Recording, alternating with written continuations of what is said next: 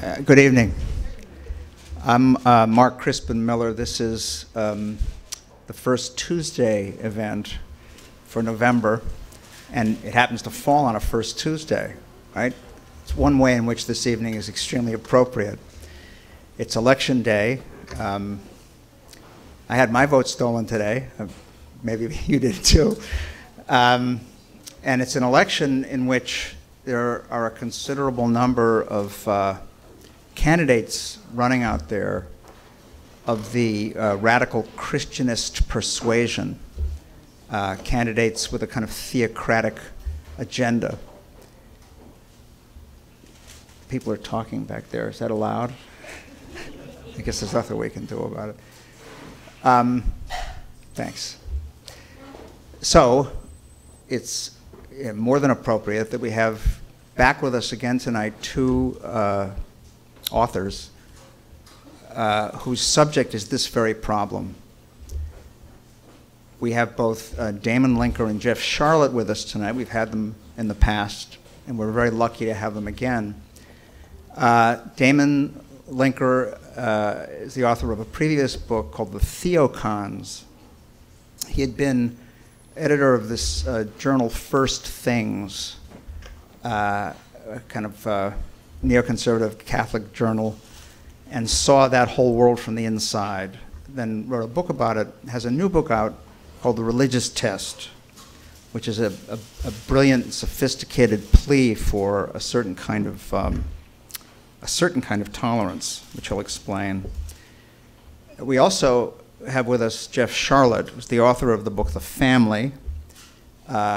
Just as Damon was a kind of an insider in his wing of the Christianist movement, Jeff also penetrated this townhouse in Washington, D.C., where a number of Christianist candidates hung their hats and wrote this book, The Family, about that sort of radical evangelical movement at the top, a radical movement at the top. He has a new book out on the same general subject called C Street.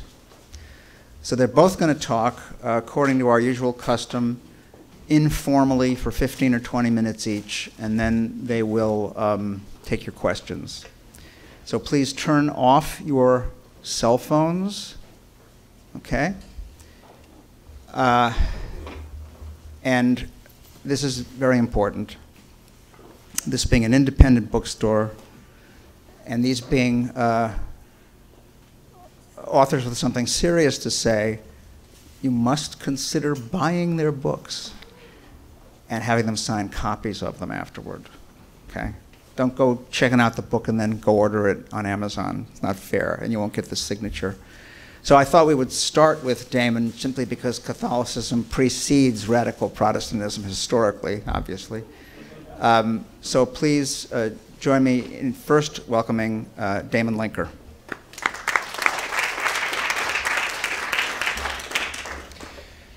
Thank you, Mark, both for the introduction and for the invitation to come back. I'm happy to be here. It's a great bookstore, and its name doesn't start with a B, so that's good and quite rare.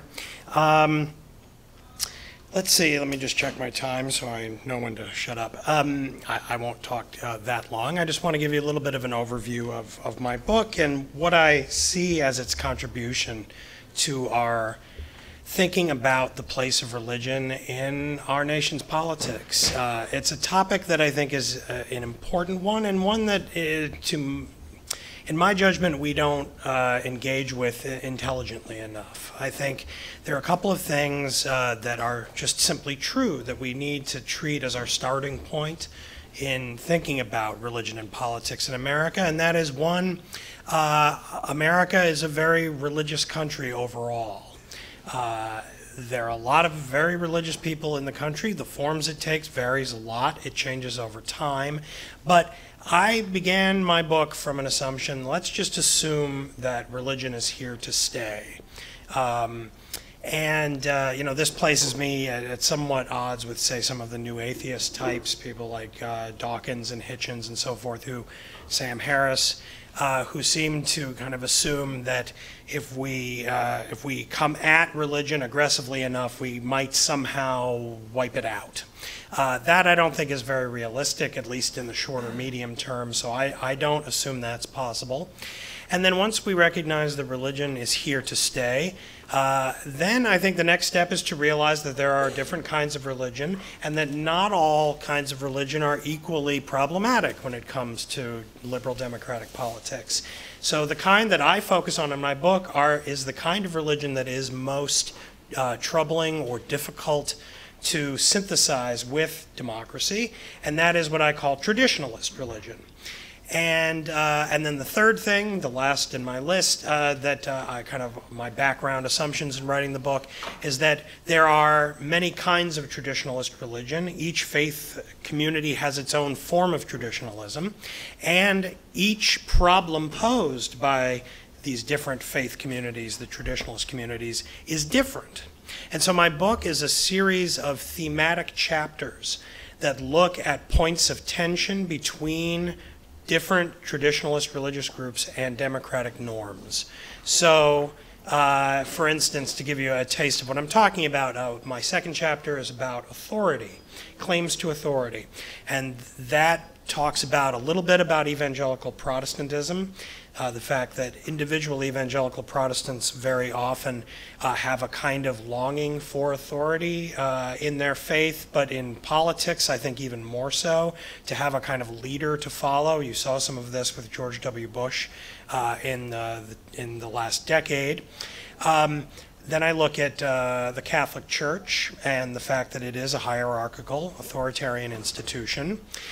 This took one form before Vatican II. We saw this with JFK's political campaign for president in 1960, where he was asked what I claim in the book are at the time, were perfectly legitimate questions about what it would mean to elect someone to the nation's highest office who was a member of a church whose leader was thought to have authority derived directly from Jesus Christ, and who held at the time that liberal democracy was a political and moral abomination. What would that mean?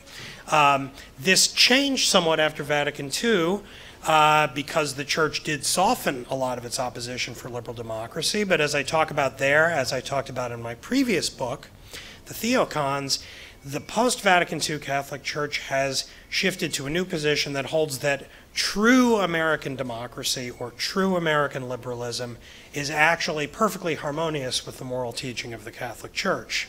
And once you make that assumption, then every divergence from Catholic teaching in American politics is something to be not only lamented, but opposed very aggressively, as we see these days when the Church comes out very strongly against Catholic politicians who diverge from the Church's teaching, especially on sexual issues. And then finally, the authority chapter looks at members of the Church of Latter-day Saints, which is the Mormon Church. And the Mormon Church presents real, very interesting challenges for democratic politics, because Mormons claim to believe that the leader of their church, who works in an office building in Salt Lake City, is a prophet of God. He is God's mouthpiece on earth. That means that out of 6 billion people on the planet and 300 million people in the United States, there is one human being, the head of their church, who essentially has a red phone to God. Now, what would it mean to have a person elected to the nation's highest office who believed that there was one person out of 300 million people in the United States who had authority and information, potentially, edicts perhaps handed down directly from the deity, that no one can challenge because no one else has that stature as a prophet? So that's an example of what I mean by tensions between liberal democratic norms and the requirements of traditionalist religious belief. If you are a devout Mormon, you believe that that is who the head of their church is. He is a prophet of God. What I'm trying to get at in the book is that if we want to have an intelligent discussion about the fact that religion is here and it's not going to go away, What we as citizens need to do is to insist that our politicians not only get the benefits electorally of invoking their religious faith every chance they get. We say to them, in effect, okay, you want to bring religion in? You want to put politics on? You want to put religion on the table of public discussion? Okay, let's have a conversation. Let's ask the next Mormon candidate, probably Mitt Romney, in 2 years. Over the next 2 years, we'll be running for president. Let's ask him questions, not disrespectful questions. Some people raised when he ran the last time, well, don't Mormons wear secret underwear? It's true. Devout Mormons do wear kind of undergarments with symbols on them. I don't see how that's politically relevant. I mean, all religions believe things that sound bizarre to people who aren't members of those faiths. That's not politically relevant, really. But it is relevant if Mitt Romney actually believes that the head of his church is a prophet of God. You can very clearly see how that could lead to all kinds of weird questions about what would happen if that prophet issued an edict that appeared to clash with his presidential duties. It's perfectly appropriate. Other chapters in the book look at, for instance, the fact that over the last couple of centuries, evangelical Protestants have tended to be, I'm well liked by an insect, evangelical Protestants have tended to be very drawn to arguments that aren't per se anti-science in their own minds. The interesting thing about evangelical Protestants' views of science is not that most of them don't say, and it would be actually much easier for us as critics to, if they said, you know, the Bible says this, the earth is 6,000 years old, and therefore science is an abomination. I'm not going to study it. Science is an example of human pride. What science says is nonsense. I'm just going to read the Bible. If they said that, then I actually, personally, I would have a kind of respect for that and say, all right, you're consistent. You're saying science bad, this book good. In reality, most evangelicals, and especially those who are somewhat educated, take a much more, I think, pernicious view, which is actually that their view is true science. That this actually, to read the Bible as a literal account, is the true science. And I actually, to tell you a funny story, I had a very unpleasant, but amusing to you, experience on the radio recently. I just did a radio tour to promote the book, and everything went swimmingly. I was on right-wing shows, left-wing shows, centrist shows, conservative shows, liberal shows, religious, non-religious, all kinds, all fine. I can parry and bob and weave with the best of them. But then the last one was on a radio station somewhere in the Midwest, and I get on the phone, and the guy said the only thing he wants to talk about is the chapter of my book where I talk about the anti-intellectualism of a certain kind of evangelical Protestant, because he says he's one of them, and he's a scientifically serious believer in creationism. And he starts talking about how Tyrannosaurus Rex roamed the earth in the time of Marco Polo, and carbon dating is a sham, and I read this book, and this scientist is on my side, and this and the other thing. And I didn't know what to say exactly. I mean, what do you say? Again, if he had said science is an abomination, it's the devil, instead we're going to read the Bible and the Bible alone, then I would say, okay, that's fine. Let's talk about something else. You're in one world, I'm in another. But he was professing that he was the true scientist and I was the dogmatist, because I dogmatically sided with the 99.9% of working scientists in the world. And so I ended up hanging up on him because there was nothing to be said. And then one of the people who was listening to his show gave my book its first Amazon rating, a 1 star, and didn't refer to the radio show, just said that I'm completely dogmatic and I'm not serious and I'm not open to different points of view and so forth. So that's my funny story. Anyway, so that's what one chapter of the book is about, and I look there at, this is a very old, very long, complicated story going way back into even before the founding of the country, that there grew up in America a style of evangelical faith that tends to view average intuition of average people as the ultimate arbiter of truth. So it holds that kind of, if your common sense tells you that Jesus Christ is Lord, then that's good enough as an appeal. And so if I read the Bible and I feel a kind of burning inside me that makes me think it's true, that means it is true because I feel it and my friends feel it. And that is somehow genuine science, to kind of take an opinion poll of people's feelings. That's crudely put, but that's kind of the view that I look at in that book. And I talk about the danger for democracy of having people making these kinds of appeals to truth. I have a chapter about providence and the tendency of American public figures to see God's hand at work in American history and our actions in the world, and the dangers of doing that. I also have a chapter about the religious right and the culture war, which I treat the religious right as a kind of interdenominational coalition of traditionalist believers. So it's basically conservatives in all the different faith communities. And I talk about there how the religious right and the opposition to things like abortion and gay marriage is itself a response to the breakdown of a consensus in America about these matters. I kind of concede the point to some people on the religious right in that chapter and say, you know what, up till about 50 years ago in this country, we were a traditionalist country. We did, for the most part, believe that traditionalist sexual morality was the truth. Overwhelmingly believed that sodomy in all forms, inside or outside of marriage, was wrong. And that includes masturbation, oral sex, anal sex, in and out of marriage between people of the same sex or different sex, gender, between whether you're married or not. In all cases, bad. And even homosexuals themselves internalize this to such an extent that they often live lives of self-loathing because they agreed, yeah, this is terrible that I feel this way, that I have these longings and desires. And in a country where the overwhelming majority of people agree about this, it shouldn't be surprised that the law backed them up, that sodomy was illegal. All the things I listed were illegal and backed up by law in almost every place in the country. The fact is, though, that over the last 50 years, beginning in the 60s, this consensus about traditionalism broke down. It began to break down.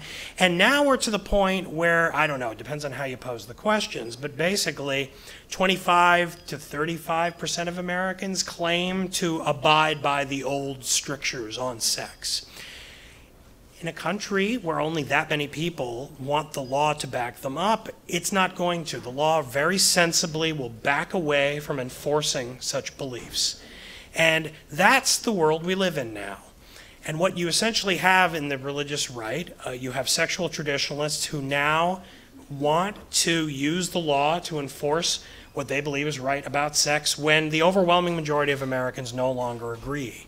And so what you end up is a part of the society trying to enforce its moral view on the whole of society. And liberal democratic law will not do such a thing. Only where there is overwhelming consensus on these matters will the law step in and enforce views about the regulation of personal behavior. And that's the way it should be. To be honest, I don't really believe most people on the religious right would actually go through with this if they actually got the power they seem to crave so much. And why? Because when push comes to shove, they don't want it either. They like their internet porn too.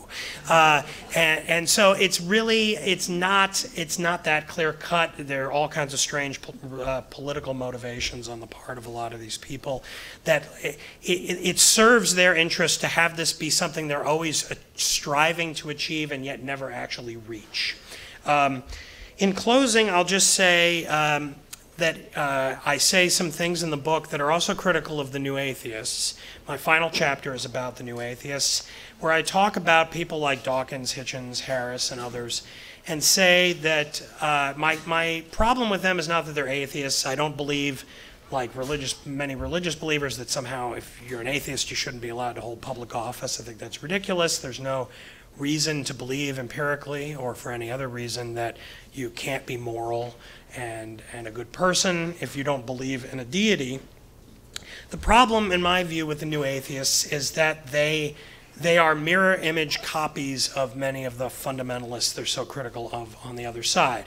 One example, Sam Harris writes in The End of Faith, his first book, which kind of launched the New Atheist movement. He says, toward the beginning of that book, that religious toleration, the principle of religious toleration, is a force driving us toward the abyss. In other words, he does not believe we should tolerate people's religious beliefs. And I'm very grateful that Richard Dawkins kind of runs with this in his book, The God Delusion. In one of the chapters of that book, he says that he talks about raising a child in a religious community to believe in the truth of, say, Catholicism or Mormonism, whatever it is, Orthodox Judaism, that to raise a child within a religious tradition is a form of child abuse. Now, what I'm not as impressed with Dawkins about is that he doesn't let the other shoe drop, which is to go the next step or two and to say, well, wait a minute, we throw people in jail for abusing their children. We take their children away from the abuser through social services if that's happening, and good thing too. But if that's the case, and it's the case that religious believers in raising their children to be religious are abusing their children, then shouldn't the state be empowered to remove those children? Shouldn't the believers be put in jail for trying to raise their children as believers? I don't believe, if push came to shove, Dawkins would say that, but he's playing with rhetorical fire there and not following through on the implications of what he's saying, and that is illiberal, in the best sense of liberalism. I don't mean liberal in the sense, I believe you can be politically conservative and be on in my opinion, the correct side of these questions. This isn't about ideology of right or left. What it's about is being tolerant in the genuine sense of the ancient virtue of liberality, which meant a kind of generosity, openness to complexity, a realization that human life, human experience, human capacity, education, emotional disposition, all of these things are really different from community to community, from person to person. You're not going to get unanimity about the highest good of life, about the meaning of existence. People are going to disagree about that. And our kind of society was originally founded by people in the early modern period who looked out at the religious civil wars of Europe and said, you know what, let's try a different kind of politics where we don't bring those disputes about the highest things into our public life. Actually, we can think anything we want about those things as long as we don't politicize it.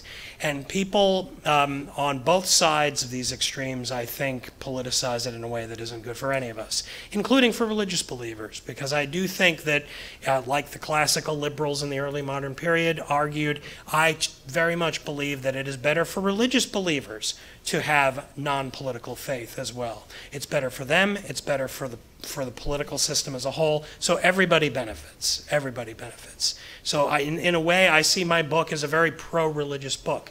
It's a very anti-political religion book. So there you go. That's my summary, and I look forward to taking questions later.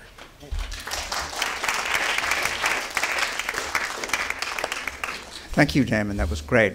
And now, to help us see just how far a very important arm of this evangelical movement has gone, and how much they've really accomplished sort of outside or beyond the radar, Jeff Sharlet.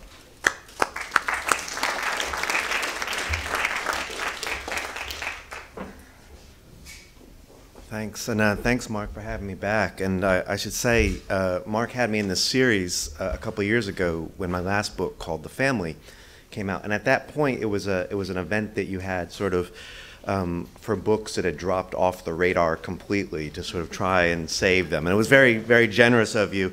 The book was a history of the oldest, and I would say the most influential Christian conservative political organization in Washington, outside of the more formal institutionalized movements, this group called The Family, or The Fellowship. And it did kind of drop. I published it in 2008. It kind of dropped off the radar. And then, and as Mark said, I was sort of an insider in this group. I can't claim the sort of the years of service that Damon had with theocons, but I'd spent a short amount of time living with this group in a house that they had where they're sort of grooming young men for future leadership. I was younger at the time. And so they have kind of a dumbed down Calvinism, you know, Calvinism, the idea that if you're saved, you're saved. It doesn't matter what you do, you're part of the elect. So I became a member, and I became a brother of the family. And once you're in, you're kind of always in. So now I'm a bad brother of the family because I write about them, but I'm still a brother. And so the book had dropped off the radar. Mark tried to help, but even McNally Jackson couldn't save it. Then a couple other brothers of the family, I'd like to think they were sitting around, what can we do to help Jeff's book? So brother John Ensign, senator from Nevada, fourth-ranking Republican at the time, last summer came out and confessed that he had been having an adulterous affair. Always troublesome for a politician, but particularly one who had staked his whole career on this very restrictive idea of family values. And in fact, launched his political career. One of his first moves on getting to Congress was trying to ensure that there would be no pornography in prison, nor any magazines that one might interpret pornographically. So if you like the ads in Rolling Stone, for instance, forget it. But he had different standards for himself. So he came out and he did this, and suddenly people were sort of interested because he lived in this house on C Street, this place that this group maintains to sort of support the congressmen who are part of the movement. And a magazine editor came to me and said, "Do you want to write about this?" And I said, "No, I don't want to write about it. I've written a long book about the history of the organization, and you know, this guy's sexual issues are his own." And it didn't make any bump in the sales for the family. So then Governor Mark Sanford said he had to step up, and he's going to have to do better than Senator Ensign. Senator Ensign's press conference was 2 minutes. And if you haven't seen Governor Sanford's press conference, it's on YouTube, and you really should watch it because it's the best political theater that I've ever seen in American life. And I don't mean to suggest that it's insincere. It's deeply sincere. But it's a wonderful performance of a man talking at length about the Appalachian Trail, where he claimed he had been while he had run away from the state of South Carolina, and he's talking about what he likes about the Appalachian Trail, the kinds of things you might see on it, and then he kind of scratches his head and says, and also, I betrayed my wife, and while I was lying, and I was in Argentina the whole time with my mistress. But don't worry, because I'm going to C Street. I'm going to this place on C Street, and they're going to help me out. And he says, in fact, they've known about this for quite some time, which... there's some cringing going on there. And the third guy was a former Congressman, Chip Pickering. Chip Pickering of Mississippi, probably known to you at all, if at all, if you saw Borat. There was a sort of an idiot congressman in Borat, the kind of guy, so here's Borat and here's his parallel in Congress, who was Chip Pickering, who was actually not an idiot at all, a very, very bright guy and very politically effective guy, but not well known. He was having his affair. He also lived in the C Street house, which is registered as a church, and he was meeting his mistress there. His mistress was an heiress for a telecom heiress. He was on the telecom subcommittee. It was sort of a beautiful match, and in 2008 he left Congress to become a telecom lobbyist, working with several of his other C Street brothers. This is how we help each other in the family. So at this point, that helped sales. Even more than Mark's series. These guys, and people started coming to me with whistleblowers within the organization, sharing documents, talking about the nature of the movement. And I said, well, there's an opportunity now to sort of write a shorter book that would be very much about the present of what this organization is.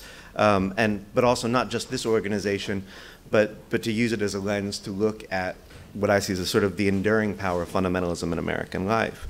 And so, you know, the nexus of all this was this C Street house, this 3-story red brick townhouse on Capitol Hill. It's 133 C Street Southeast. I give the address so you can go and visit, because it is registered as a church and it's tax exempt as a church, which makes it public. You're allowed to go and visit, and you can spend time. Senator Ensign had to move out, but Senator Jim DeMint of South Carolina, one of the sort of the standard bearer now for the Tea Party, the establishment side of things. Senator Tom Coburn the Republican from Oklahoma, is probably most famous for proposing the death penalty for abortion providers. Senator Sam Brownback was there. Senator Sam Brownback of Kansas, very conservative, but also a little odd. One of his issues is destruction of the earth by meteors. I'm not making this up.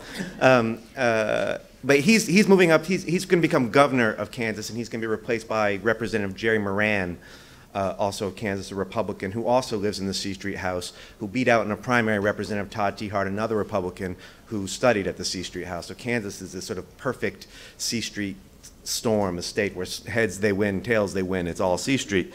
So I decided to come back to this thing, and because now people were sort of willing to pay attention to it, and to pick up on a point that Damon made about the religious, the religious test, this question of the legitimacy of asking questions about religion and politics. When I was writing the last book, The Family, there was always a certain response that you got from folks that isn't inappropriate to ask about the religious lives of politicians, which was always a strange. You take a Senator Coburn or a Senator Brownback, and they're very clear. They said, I make my decisions based on religion. Senator Brownback, in fact, claims to have only one constituent. He does not refer to the people of Kansas, one constituent. He's very clear on this. So it becomes a very legitimate question to say, well, what does that constituent want? And how do you understand who that constituent is? But a lot of people in the press, for all sorts of reasons in American history and how the press forms and its sort of very kind of traditional Protestant sense of itself, were very skittish about asking those questions. But sex lives of politicians, religious lives, that's off limits, but sex lives, that's something we can talk about. And the story blew up. But unfortunately, it did sort of stop there. It stopped mainly with the sex lives of politicians, so much so that one of the scandals, Senator Ensign, is now the subject of a Justice Department investigation that has the potential to put Ensign in prison, and Senator Coburn, who played a role in arranging for payoffs or payments, I suppose, to the family of the mistress. So two senators could lose their seats and go to prison. That's not as much of a story because it's not sex, it's money, it's complicated. Nonetheless, that's what I decided to look at in the book, to use these sex scandals as the departure point, and then to follow the money and to follow the ideas out from C Street and out into the world, very much in the present. The money, for instance, former Congressman Mark Siljander, Michigan, a leader of the group, pled guilty this past July, actually. So he made following the money easy because it was all laid out in a government indictment for taking money from a banned terrorist organization based in Sudan, laundering it through the family's nonprofit entities, and then using it to say what he was really doing was he was writing a book called Deadly Misunderstandings, one congressman's attempt to build a bridge between Muslims and Christians. It was a one-way bridge. The idea was, he said that there's no reason for Muslims not to love Jesus and to follow Jesus. They could be Messianic Muslims, like Jews for Jesus. Meanwhile, he was meeting with guys like Omar al-Bashir, the dictator of Sudan, the first sitting head of state ever to be indicted for genocide. And Siljander went over there and met with him and came back and said, you know, he's really misunderstood. I talked to him about Jesus. He's Muslim, but we talked about Jesus. And I don't think we need sanctions on Sudan. I think the thing in Darfur, that got a little out of hand, but I know this man's heart, and it's a good heart. Anyway, the good news there is Siljander faces 15 years in prison. But you follow the money, you come to some sort of ugly places like that. You follow the ideas of the group, what's animating Siljander. It's not as cynical an exercise. Siljander, I think to this day, really doesn't believe what he did was a form of corruption. And the ideas of this group were what were ultimately more compelling to me. First, one of the ideas that made them complicated and hard to study is that a proper ministry does not call attention to itself, that it stays away from the limelight. that inasmuch as it institutionalizes itself, it becomes vulnerable to all sorts of negative forces. So the leader, the longtime leader of the group says, the more invisible you can make your organization, the more influence it will have, which is true, which is again why we have the lobbying laws and disclosure laws that Siljander ran afoul of. But then you go to the idea, what is their influence? Who is that? It's Jesus, obviously, that one constituent for Senator Brownback. How do they understand? How do they understand Jesus? And for that, you sort of go back into the history of the group. They founded in the midst of the Great Depression, which they saw as a punishment from God for the New Deal, for our attempt to regulate the market, for our attempt to presume to redistribute wealth. God chooses who's wealthy. God chooses who's poor. Now, it doesn't mean that the wealthy should be greedy. In fact, they should help the poor. In fact, the best way we can help the weak is by helping the strong. God has chosen those who are going to be in power through wealth or politics. We can help them, we can minister to them, and then they can distribute blessings to the rest of us. A kind of trickle-down religion, a kind of trickle-down fundamentalism. But even that isn't the real sort of core of the idea. Who is this God that's going to pick these people? Who is the Jesus who's going to select these men? And that they understand through a model not of mercy or love or justice, what so many read in the New Testament, but rather a model of strength and power, growing out of a 19th century movement called muscular Christianity, but evolving in this very kind of 20th century political way, very much shaped by the moment when the theology is born in the 1930s. To quote the current leader again, he says, you know how Jesus said you got to put me before mother, father, brother, sister? This is in the Bible. This is true. This is a scriptural citation. Here's how he interprets it. He says, Hitler, Lenin, Mao, that's what they taught the kids. Mao even had the kids killing their own parents. But it wasn't murder, you see, because it was for building the new nation, building the kingdom. Now, he's certainly not a Maoist. He's not a Nazi. He's not saying he seeks to these ends. It's the model of strength. In fact, this is what leaders of the group would say to me. They say, no, it's just the methods that we admire, the methods of the strength, the idea of a leader who is strong. And that leads them out into the world. You take that as a metaphor. And defending themselves, they said, we only use Hitler as a metaphor for Jesus. That's all right, you know. They say, but they take that out into the world, and the metaphor becomes concrete. And that's where I think the most useful way to think about fundamentalism is, especially political fundamentalism, which should be differentiated from personal fundamentalism, is the idea of when metaphors start becoming concrete. When you start looking out into the world and seeing leaders who you feel deserve their power, you're going to help the weak by helping the strong, whether it's by covering up an affair for Senator Ensign or Governor Sanford, or as this group went out into the world to guys like Omar Bashir and Sudan, something much more disturbing. And I just want to close with just a very short passage from the book.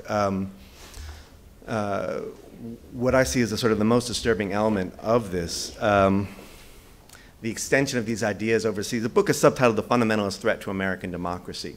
And I think the fundamentalist threat to American democracy actually doesn't happen here so much. Well, it does, and Mark's done a lot to document that with electoral fraud and all these kinds of things. But the threat, when we see the sort of the most nightmare scenarios, and what Damon was saying, if these guys had the power in the United States, if Sharon Angle is elected in Nevada, as I suppose I guess we don't know yet, but probably will be, would they really go to these extreme ends? And I think not all at once, and certainly most of them wouldn't want to. But these ideas, when we export culture wars overseas, then we start seeing the worst manifestation. What I want to talk about is Uganda, which became the heart of this new book that began with these sex scandals. But once that had started, the group that is, you can tell is very international because here they are in Sudan and around the world. Uganda in East Africa had been a base for this group since 1986. when the current leader came into power and they cultivated him. They take credit for beginning the U.S. foreign aid to him. We've given billions with a B of dollars to Uganda. Uganda is actually a fairly important country for us. It's our proxy in a war with Somalia. It's the base for a big military buildup in Africa. And so they've cultivated a number of these politicians. And a man named David Bahati, actually is a member of parliament, and he came over in the early 2000s, and he wanted to get into politics, but he didn't know how. So he came to America, and he studied in Washington. He was impressed by John Ensign. He met John Ensign. He met Mitch McConnell. He was impressed by these men. He was especially impressed by Senator Jim Inhofe, a Republican from Oklahoma. And he wanted to take these ideas back home, and he went back home, and he ran for parliament, and he won. And when he got into parliament, he found that there's a group in Uganda, just like C Street in America, a group of politicians who get together every week and say, how can we develop a leadership led by God? How can we make our country a godly nation? And his idea was something called the Anti-Homosexuality Bill, which provides the death penalty for homosexuality, 7 years in prison for promotion, which would be what I'm doing right now, just talking about it, and 3 years in prison for 3 years in prison if you are heterosexual but know a gay person, a homosexual person, and don't report them within 24 hours of becoming aware of this terrible fact. 3 years in prison for you. It's the most draconian anti-gay initiative in the world. It hasn't passed. And unfortunately, we've had a problem with the American press. It's sort of constantly trying to reassure us that the center will always hold, is telling us, oh, well, the bill has been shelved. Only it hasn't. And even though it hasn't passed, the killing has already begun. Uganda newspaper is publishing just this Sunday the second installment of a kill list, as it was called in some circles, of the top 100 homosexual activists in Uganda. Pictures, where possible, addresses, names, that kind of thing. So David Bahati found out I was reporting about the family, which he thinks favorably of, and he got upset with me, and we began talking on the phone, and he invited me to come over to Uganda and see what it was really all about. And he said, I think you may disagree with me, but in the spirit of dialogue, you'll see what we're really trying to do. So when someone is planning genocide and invites you over for lunch, you go.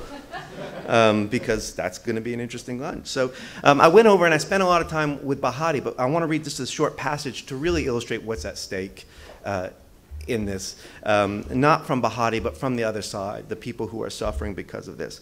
And I should say, the American politicians, the Senator Inhofe, the Senator Coburns, they don't support this. They don't want to see all the gay people killed. Their response to this has been, oh, well, that's not what we meant. Senator Coburn, who has said, homosexuals have infiltrated every level of government and they represent the greatest threat to American freedom. He says, but I didn't mean you should kill them. Don't take it that far. My argument is not that they have done this thing, but they have created the structure, the institution that makes it possible, what I'm about to share with you. This is about a person named Victor Makasa, a trans man, born female, living male, and his struggle. As a child, Juliet Makasa knew she was attracted to children of the same sex. She had been raised Catholic, but had joined an American-style Pentecostal church, hoping that in the music and the dancing and the Holy Ghost, the ecstasy, she would find the resolution of her desires. But Juliet Makasa was not skilled at leading two lives. She dressed as Victor. She couldn't think dressed like a girl. A pastor determined that she was possessed by a male spirit and asked his flock to help him heal her. The exorcism took place at the altar in front of 1,000 Christians. Boys and men from the church's healing ministry laying on hands and speaking in tongues as women in the pews swayed and sang for Makasa's liberation, as the pastor called it, her freedom. They took her arms gently and then firmly, and then they held her and stripped her. Slowly, garment by garment, praying over each piece of demonically infused cloth. She had bound her breasts. They bared them. I cried, and every time I cried, they would call it liberation. They slapped her, but it was holy slapping, they said, and when she stood before them, completely naked,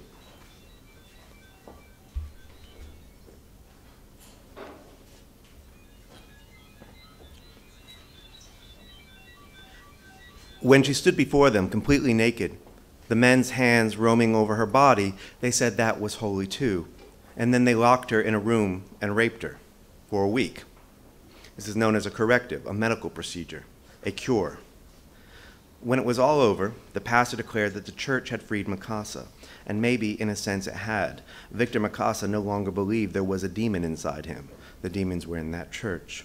Mukasa became a man and an activist determined to prevent what had happened to him from happening again.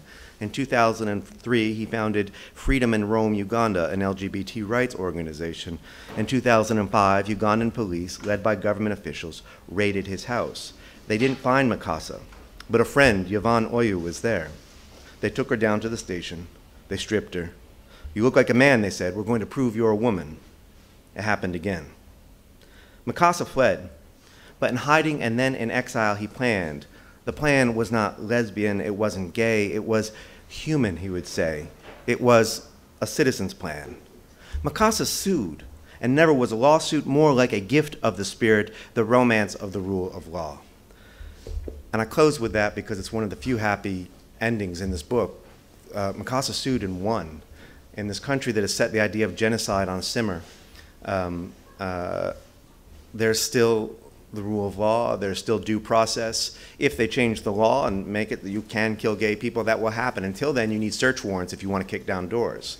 So Mukasa won by very much not, I think, Damon points out that very good point you make, not by saying, we have to get rid of religion or anything like that. Mukasa happens to be a devout person, as are most of the gay activists in Uganda.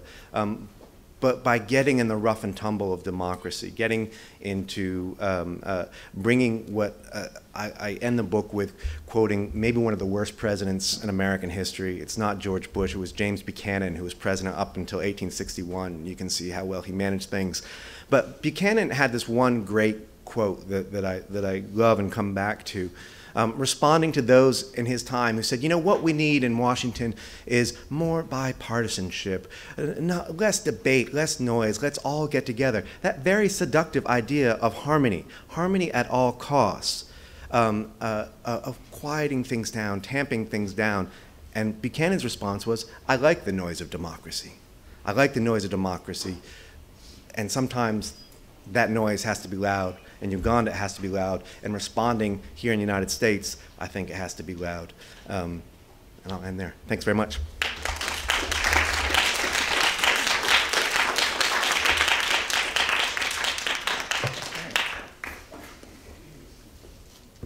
Okay. Questions, and wait till I give you the mic, because we're taping this for the government. Questions?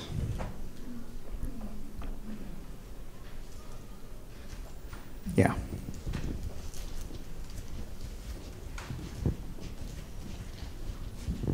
Okay, hi. This is a question, I guess, for both of you, especially for Damon. Something that I've never quite understood about people on the far religious right is how it is that they know that they benefit from the tolerance that we have in this country because they come from historically religiously oppressed groups, but they don't seem to understand very well how to apply tolerance to others. And I mean a very reductionist version of tolerance, just allowing something to exist even if you don't like it, which is something that we all, to some degree or another, learn how to do. Why is it so hard for them? Well, that's a hard question. It requires kind of thinking yourself into their mind. I mean, I think a lot of traditionalist religious believers believe that they have the truth, capital T truth. And that is fine. The problem, though, is that the world is filled with people who are all proclaiming their truths, and there's a kind of memory of another way where we all kind of agreed. There's a kind of I said it in my remarks about sexual traditionalism, that I do think actually until half a century ago, America was kind of unified on these things. And so there's a kind of nostalgia for a social order in which we all just agree about the capital T truth. And so some religious traditionalists find it very hard to hold on to their own religious, capital T, truth in a world in which other people have a different understanding of what that is. It requires a kind of two layers of thinking, and I think liberal citizenship at its best, it demands it, and it's hard. It can be hard to kind of say, yes, I believe this is true, and yet it's okay that my neighbor doesn't believe that, and it's okay not to kill him, and we'll settle this when we die, when we when we sort it all out. There's a temptation to want to kind of solve that problem and simplify it and just make it so that we all agree, and it's an illiberal desire, I think.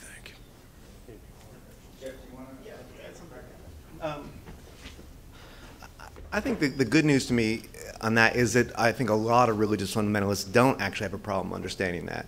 I mean, even look at C Street. Some of the best investigative reporting on this organization is coming from a far, far right magazine called World Magazine, which, unlike more establishment press, says this is a problem. You're taking the gospel and saying it justifies doing things in secret and comparing Jesus to Hitler, and we don't really like that because we're Christians. And they're responding. They're bringing that noise of democracy. But I also think, on the sort of the larger sense of this, several years ago, a friend and I spent about a year traveling around the country just sort of exploring the varieties of religious experience in America for a book. And the one thing that we found, and wherever we were, whether it was a Buddhist community or the many, many fundamentalist churches where we spent time, first because we were two guys, we were from New York, a lot of people just assumed we were a couple, which we weren't. But we just sort of let that ride to see what would happen. And even in the most fundamentalist churches, where they're really homophobic, yeah, but there we were at their doorstep. So there was this hospitality there. And the reason they would explain that was because they believed deeply in free speech. And they said free speech is an ideal that's in the Bible. No, it's not, actually. It's not. And this is this great American contribution to the world history of religion. All these believers believing in free speech, not always practicing it so well, but believing in it. And I think that's very, very encouraging. And I think that's a part of small d democratic fundamentalist tradition that you can appeal to. And I agree with that. I've got a question for Damon Linker and then a follow-up with Jeff. And you said, let's have a conversation. And the question that I want to pose in practical terms is how you would recommend we go about that for the simple observation that there appears to be a strident and confrontational tone in both the American dialogue and what would be considered a broader non-political secular dialogue. The idea of disagreeing disagreeably is sort of a meritorious end in itself in some ways of thinking or not thinking. Yeah. So especially when there appears to be some regressive value systems that challenge from the traditional side our notions of civil rights and civil liberties. How do you propose we initiate and sustain that conversation? Well, that's a great question. I mean, practically speaking, I think that a good place to start would be with presidential elections. As I talk about in the epilogue to the book, that there's a kind of relationship between the higher you go in political office, that these questions become more and more pressing. There are some issues that have to do just with citizenship, as I talked about, that, if you reject the findings of evolutionary biology, then there's no telling, what you're going to make of data on, public schools and all kinds of stuff. And so that's a problem for all citizens. But if we just say, start with, all right, if we're talking about who we're going to elect as president, then why don't we say devote a presidential debate solely to religion and morals? Now, one possibility form, this Rick Warren debate that he did with Obama and McCain in 2008, I don't think he did a particularly good job of it, but something along those lines. So say if we're going to have 3 debates, one of them will be about morals and religion, and you'll have religious leaders and secular figures, journalists, in a panel posing interesting, hopefully informative questions of political candidates about the place of their faith in their in their political campaigns and in their identities. As Jeff noted, I mean, the kind of backdrop to my book is essentially, if we didn't have a movement in America that explicitly says that politicians should bring religion into politics, I wouldn't have written my book. I wouldn't think that we need to have a debate like that.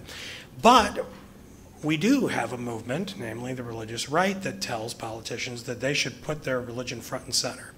Given that fact, let's raise the question and pose the tough question. So that would be, practically speaking, where it could be done, and it should be done with respect. As I said earlier, we shouldn't ask questions about whether Mormons wear undergarments unless you could come up with a way to, you know, to think about why that would matter what Mitt Romney had on under his clothes. I mean, normally we don't care what politicians wear under their clothes, so I would say it doesn't matter. But his view of the prophet in Salt Lake City does matter. That's interesting. It's politically important to settle that question. And I think it could be done in a way that's respectful. Yes, for Jeff Sharlet. One of the things that's important about the work that you've done, both as a reporter and as a writer, and I make a distinction between the two for the simple reason that the work of reportage, specifically looking at archival historical context and then putting it within a framework of what's happening in public policy, is, I think, very different from the work that you've done as a writer, but complementary, that actually humanizes the characters that you're writing about, both the deluded and those who are seeking liberation from that delusion. But I have a question for you about a sort of practical thing. The subtitle of your book is about the threat to democracy. And one of the things that I was hoping you could speak to is that there seems to have been the evidence seems to support that there's a direct correlation between two things that are related to how we conduct democracy. One has to do with, in some ways, a sort of anti-science, anti-reason bias that has directly affected health policy. Which has to do with how we spend our money, and also has to do with issues of being able to control communicable diseases and manage the issues of disease internationally as well as nationally. And the other has to do with this issue of what could be considered a sort of shadow or parallel foreign policy, where there seems to be a foreign policy conducted under the auspices of the American government, but sometimes in direct contradiction to what's been legislated or with what's coming out of either one of the two houses or out of the White House. And so I'm hoping you can speak to the consequences or what you've discovered in terms of the consequences of this affecting health policy, public policy internationally, and also what seems like, and I may be wrong, a sort of parallel or shadow foreign policy. Yeah, I think that's a very good point, actually, to focus on disease and the response to disease and health policy, because that gets in that invariably gets morally coded, and you know, the beginning of not the beginning, but the sort of the real turning point where the Uganda relationship turned awful, because it wasn't always awful. The relationship between this group and Uganda was when a number of politicians started using Uganda as a test case in which to try and promote health policy, specifically abstinence-only sex education. That they couldn't really, I mean, they made some inroads in the United States. They weren't getting that far. So Uganda was completely dependent on the U.S., especially for anti-AIDS money, and they started pouring money into ministries in Uganda, and they decided to take a program that had worked pretty well, abstinence, be faithful, and condoms. And Uganda had actually turned around its AIDS rate, which was very unusual in the world at the time, which was tremendously high, and they had it going down. A group of politicians connected this, said, well, let's take condoms out, including, by the way, John Ensign. John Ensign, no condoms for Uganda. And that became promoted. And then, I mean, you go back and look at the congressional record and you look at those abstinence debates that we had here, you see these guys citing, well, in the case study of Uganda, we see that they didn't use condoms and they turned the AIDS rate around, which is bad science, false, and, you know, just shy of murderous in a sense. The AIDS rate in Uganda went back up, and the United States, you know, we still have abstinence-only education. That didn't go away with Bush. In fact, that keeps getting refunded. But just that point that you make, and tracing these ideas, it's worth sort of looking for the parallel, and health policy, I think, is a good one. The foreign policy, the news there is, I think, actually not quite as bad. I wouldn't call it a shadow foreign policy. When you take someone like Senator Coburn, or Senator Inhofe, using taxpayer money, going over to foreign leaders and saying, I want to talk to you about Jesus. Coburn went over to the leadership of Lebanon and said, I have the solution for the Middle East crisis. You all just have to become followers of Jesus. He said this, by the way, arriving in Lebanon accompanied by a big shipment of U.S. tanks as part of a $410 million military aid package we were going. That's not a shadow foreign policy, that's hijacking foreign policy. That wasn't the intention. And you know, you talk to State Department folks about this, and it drives them nuts. And then just the last point I would make on that is I don't want to give American foreign policy too much credit. It's not like it was that great to begin with, and then these guys mess it up. What the family does, they don't forge relationships with countries that the United States wasn't going to be working with anyways. What they do is they make the politicians who are involved feel good about it. They turn realpolitik into sort of a dreampolitik, where when you send tanks abroad, you feel like you're doing God's work, and it's a way of suppressing the questions, of quieting the debate, and bringing it into that kind of quieter place.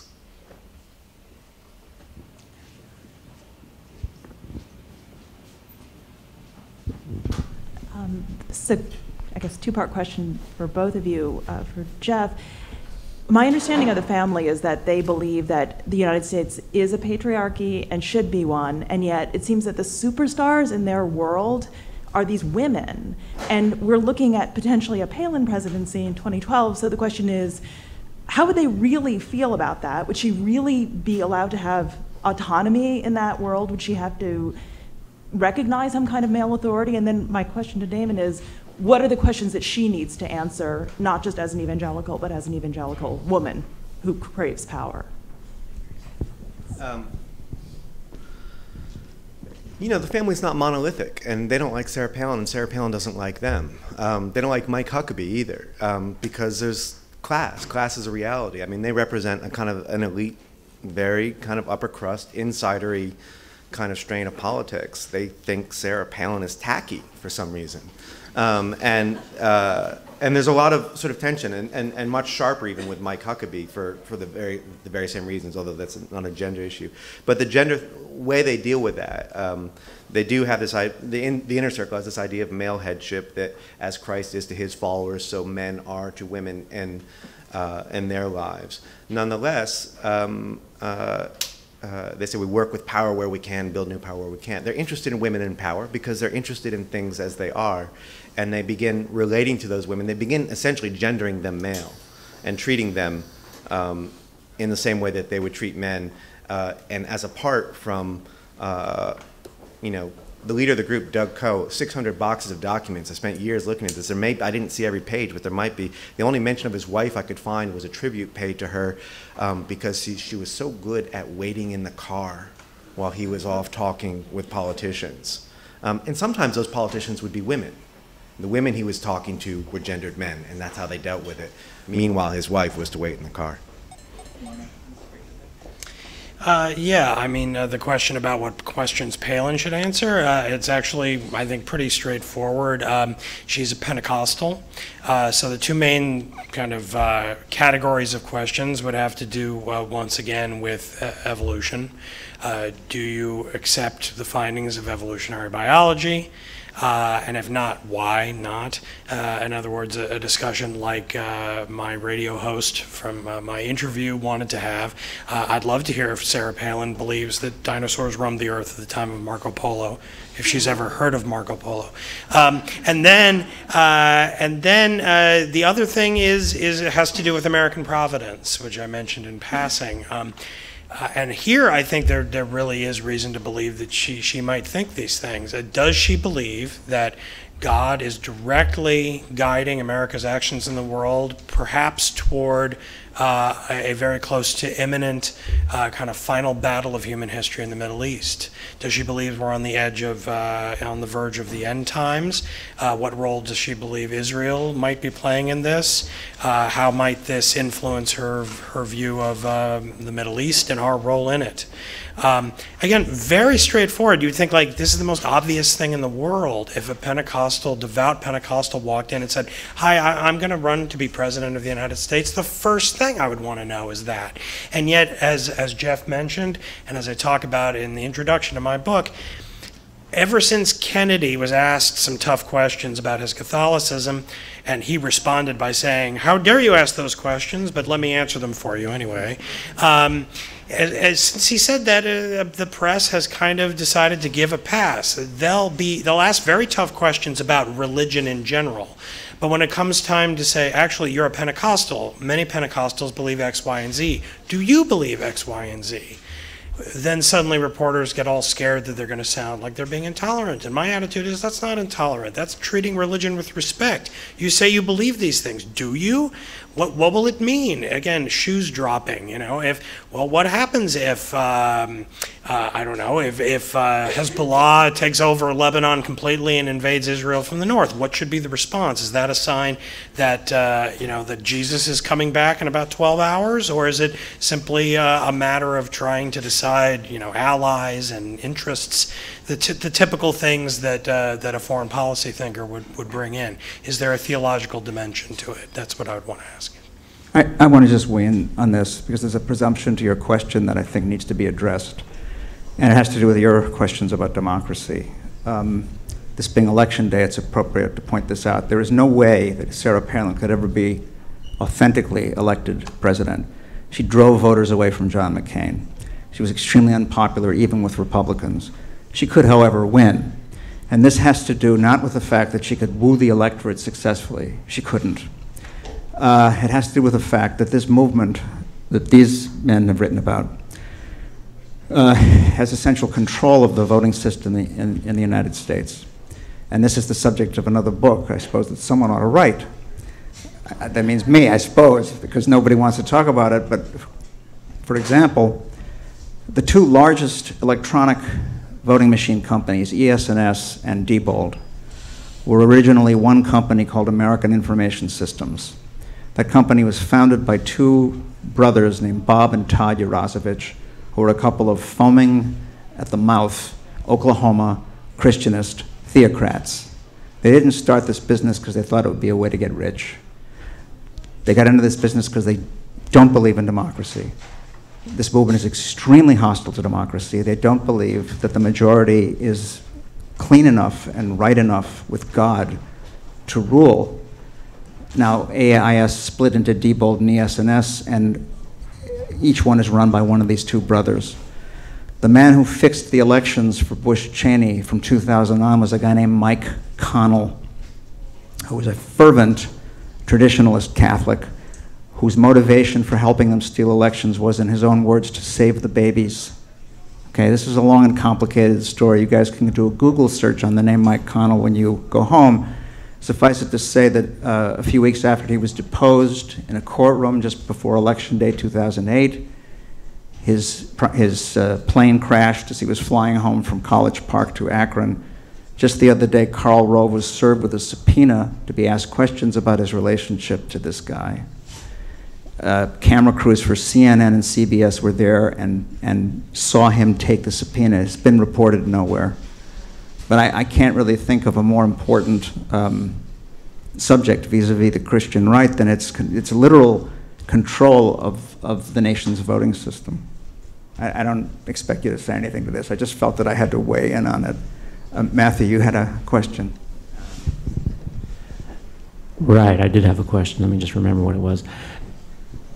Okay, for both of you guys, one of the ideas that you hear on the religious right is that the idea that the liberal state is neutral with respect to their religion is a myth, right? They think that this liberal state is aggressively out to undermine them and destroy their religion.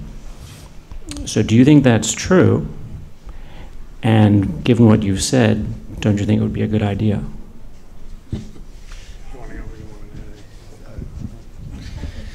I don't think it's true. I do think it's true that they think that. That's very clearly the case. You know, they have a point sometimes. There are cases where the liberal state sometimes oversteps its boundaries. I do talk in the book about there's a very, very tense relationship, especially with education. That's why we have the homeschooling movement. In my opinion, the public schools should be very cautious in pushing an actual comprehensive ideology of secularism in the schools. I think that when they do that, then the religious right has a point. And I mean interdenominational religious right. I mean, like, I think there's no easy adjudicating of these things. They're debates, they go back and forth, and there are good debates on either side. But I do think that when the public schools see their role as trying to essentially say, if you come into the school being a traditionalist believer, that's just ignorance, and by the time you come out, you'll be secular. To the extent that a school does that, that's going too far, and it provokes the exodus into the homeschooling movement. By the same token, if you have a young woman who's being abused by her father because he says that that the Bible or the Quran says that he's allowed to be doing that, then the school has to intervene. So there's no absolute way of drawing the line there, but both sides have to be cautious. But at its best, the liberal state does not take an anti-religious point of view. It does strive for neutrality, even if it often falls short in one extreme or the other. That's at least my view of it. I think if you do want to destroy religion, the liberal state is really not a very good bet. And I guess I'm persuaded in the sort of the critique of, there's a group of theologians called radical orthodoxy who would argue that liberalism is very much kind of an outgrowth of essentially a Protestant idea. And it perpetuates it. And I think then people say, but look at Europe, look what happens in Europe. And maybe that could happen here. I think that argument ignores history. There's a lot of reasons why America is this incredibly religious nation, and Europe is seemingly ever more non-religious. And I think it also sort of, to me it misses the point. I mean, my problem with Sam Brownback or Jim Inhofe is not that they're devout. My problem is that they say things like gay people are the greatest threat to democracy. I end the book with a fundamentalist preacher who happens to be anti-gay but would never legislate it. In fact, the leading activist in this Uganda thing is a fundamentalist Christian who I disagree completely with his ideas, but he is the leading anti-gay, gay rights activist in the world, and he has done more to push back, not just in Uganda, but on anti-gay coercion in the United States. So you see that, I mean, even that point you said, the questions you asked Sarah Palin about her Pentecostalism and about evolution and creation, I always think that question has to be followed up, because what do you conclude from your belief in creationism? I think of William Jennings Bryan, remember from the Scopes monkey trial. And there's an idea that he represented the religious right and Clarence Darrow was the left. The tragedy of the whole debate about evolution was that was a clash of two, I don't want to say left or progressive, but two great liberationist ideas. He opposed evolution partly because he said, if we keep teaching this, someone's going to come up with an idea like eugenics. The textbook he opposed, the textbook that was the evolution textbook that he opposed, in fact taught that in the future we may get rid of mentally retarded people, and that's something we learned from this. So he had a good reason to oppose that. I don't care what they believe, I care what they do and what they act upon, and there are people who will come from very religious places but will bring to the public debate a prophetic challenge, like Martin Luther King, or like the religious leaders who are fighting this thing in Uganda. I don't want them to go away, and I think they're actually a challenge to the liberal state too, because the liberal state suggests this consensus, and the prophetic voice is always going to be outside of the consensus. All righty. This was really terrific. Thank you very much for coming. But don't applaud yet. Hold the applause. tomorrow night, I'm going to be, they've asked me to host a special event with Matt Taibbi of Rolling Stone, whose new book, Griftopia, is just out. So if you want to come back, I'll see you then.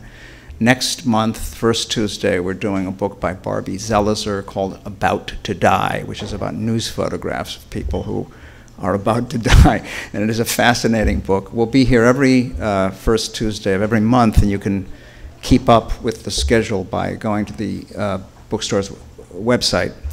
Let me simply conclude by urging you again to buy copies of C Street and The Religious Test and having them signed by the authors.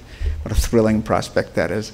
And thank you very much for coming, and thanks to both our terrific guests.